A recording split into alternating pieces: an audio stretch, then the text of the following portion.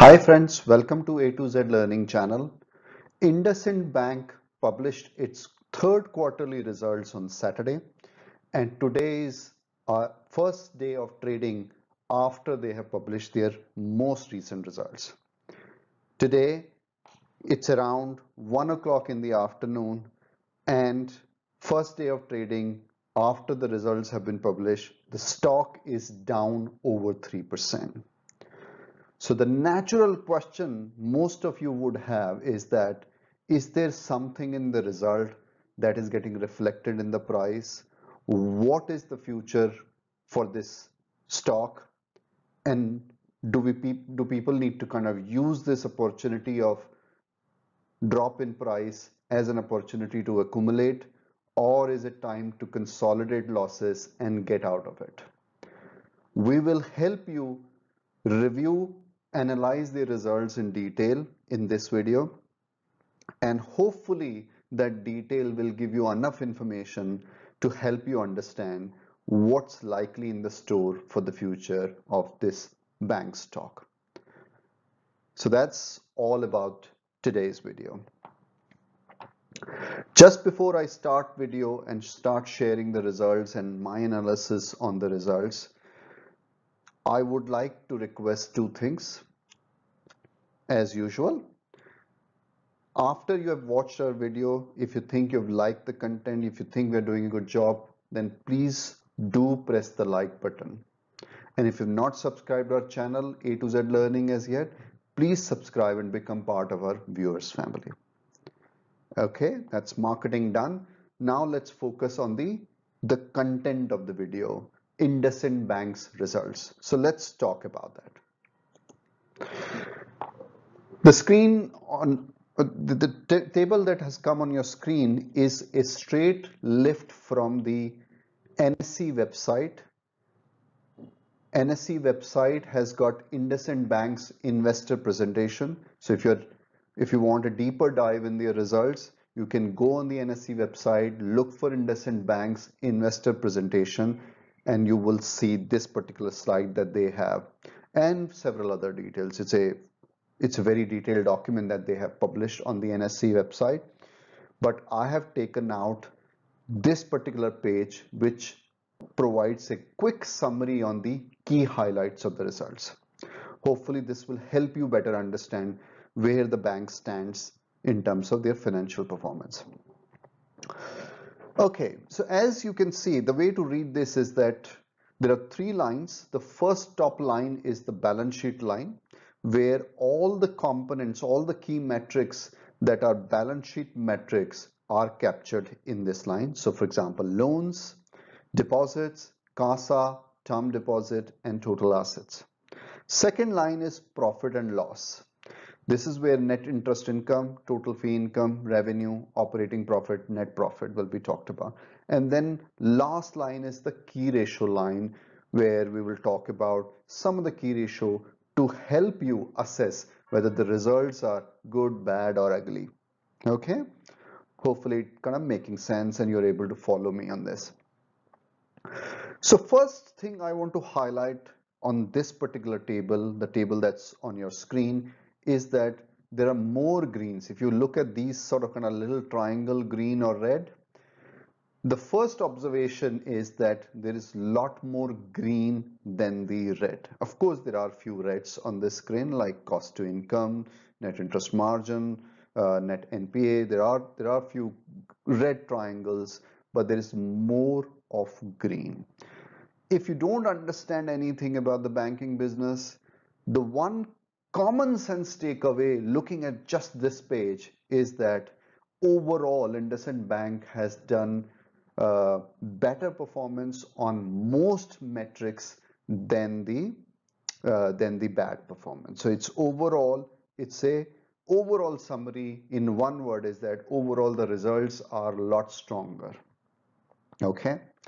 Now let me highlight you the key things that are very important for a retail investor who's looking to invest in the banking stock to always focus on those 4-5 key parameters, key metrics.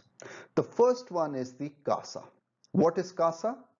CASA is basically the current account and saving account. That's the cheapest way for bank to raise the fund that they then use to lend and give loan. Okay, so what does it tell? When you look at year on year picture, it's up 24%. When you look at quarter on quarter, up 3%. So on both counts, whether you look at sequential performance quarter on quarter, they're doing better than what they did previously. Whether you look at year on year performance, they're doing much better than what they did last year. Their CASA ratio is also 42%. And as a background, as a context, you must note that any CASA ratio which is higher than 30-35% is a number considered very good. And IndusInd Bank CASA is up and it's at 42%, which is higher than that 30-35% range that we have talked about. So overall, CASA ratio is a strong indication that the bank's health is really good. Okay. Now let's look at some of the profit and loss. Let's look at the net interest income. 3,793 crores, up 11% year on year, up 4% sequentially quarter on quarter. That's a very strong performance. Let's look at operating profit. 3,312 crore, 12% up year on year, 3% up quarter on quarter. Net profit 1,242 crore, up 50% year on year, 8% up quarter on quarter. So looking at the P&L key metrics, there is absolutely no doubt that the bank has performed really strongly. All the profitability, all the income related metrics of the bank are showing strong improvement, strong growth year on year, and sequentially also solid growth that is happening at this bank. Now let's look at the key ratios. Net interest margin is the first very important key ratio. Net interest margin is basically the difference between interest that bank earns minus the interest that they pay. So they pay interest on the deposit that they get or the loan that they take to the money that they raise. So overall, that's the kind of interest spent, and then the interest earn is what they earn on the various loans that they extend to their customers. Any net interest margin number of more than 3% is seen very good. IndusInd Bank has reported 4.1%. You can see that on your screen. That's slightly down, 2 basis points down when you look at year on year, but it's up 3 basis points sequentially. Okay, so that's the kind of story on the net interest margin. Then the other important thing is the return on equity, 10.88%. It's up 253 basis points year on year, 60 basis points up sequentially. The capital adequacy ratio, which is another important metric, is also 18%, and any number which is more than, I think, 15% is considered very good. When you look at net NPA, 0.71. Believe me, any number which is less than 1% in terms of net NPA is considered strong. They are at 0.71. So it's a solid performance, strong performance. Though it is down, or I should say the not performing assets have gone up 49 basis points year on year, but quarter on quarter, sequentially they are showing the improvement, 9 basis point reduction. So overall, as I said, the first quick look of just focusing on those green triangle versus red triangle gave us the impression that the by and large bank has performed better on most metrics than not. And a quick review of the key metrics also seem to kind of confirm that yes, the bank is a solid performance, solid results. Then the question comes is that why the stock is down 3% today, over 3% today. Results came on Saturday, and today is the first trading opportunity for the market to react to the results. Then why is it down 3%? First of all, nobody knows answer for these sort of questions. how and why market is behaving the way they are behaving. Only in hindsight people can tell, not while they are reacting to it. But there are a couple of thoughts that I would like to share with you, which hopefully would help you understand why the stock could be down 3% on the first day after the result. First of all, market was expecting better results from IndusInd Bank. Why they were expecting better results? Because so far all the banks that they have published the result, they have all given solid performance, solid growth, whether it's HDFC Bank, whether it's Kotak Bank, whether it's ICICI Bank or Axis Bank, or some of the smaller banks like Bandhan Bank and so on. So the performance this quarter across all banks who have published their results is strong.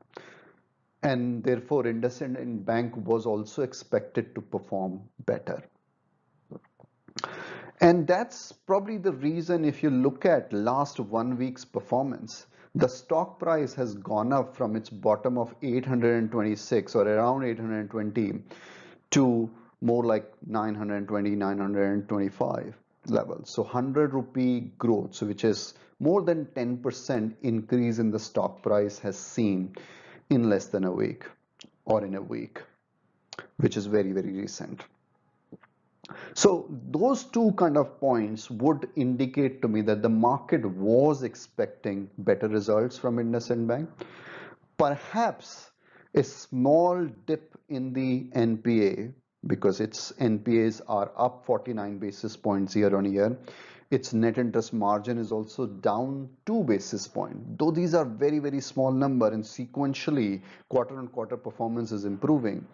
But on the face of it, trading community, the banking community, the investor community is probably reacting to these two negative dots on day one.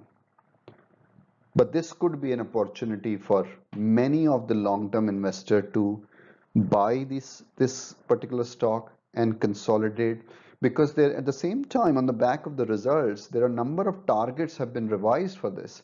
Targets are north of 1,000 rupees on this in the mid to in the short to mid term, which is great. So I think overall, I would say that market is reacting or consolidating, because the bank has already seen 10% growth in its stock price. So today, a lot of people are selling to book those profits.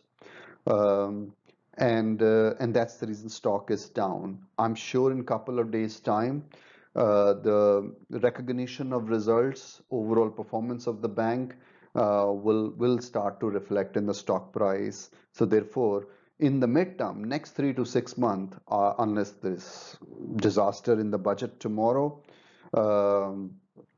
the chances are that this bank stock should go towards the target that people are talking about, which is 1,000 plus share price. So I think that's the quick summary on the IndusInd Bank. Hopefully it's helpful. As I said right at the beginning, I had only two requests. The first was, if having now watched the full video, if you like the content that we have shared with you, if you think we are doing a good job, then please do press the like button before signing off. And if you've not subscribed our channel A2Z Learning as yet, then please do subscribe and become part of our viewers family. Thank you so much for watching our video.